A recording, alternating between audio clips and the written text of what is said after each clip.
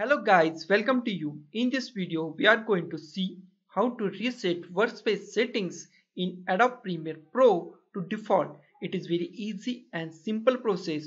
I will give you a three simple solution. You can use any of these solution. First of all, just go to the Windows. First solution is just go to the Windows at here. Just click on Workspace. Here we find reset to save layout. Just click on reset to save layout. Click it and our layout is go to default setting. Second solution is just click at here and click on reset to save layout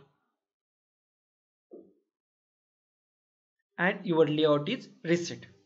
Last and super simple solution is just double click on it and it's ask confirm workspace reset. Click on yes and your workspace is reset to default setting. So guys, this is the simplest way to reset your workspace in Adobe Premiere Pro to default. So guys, thank you for watching this video and don't forget to like, share, comment on this video and don't forget to subscribe the channel. Thank you guys.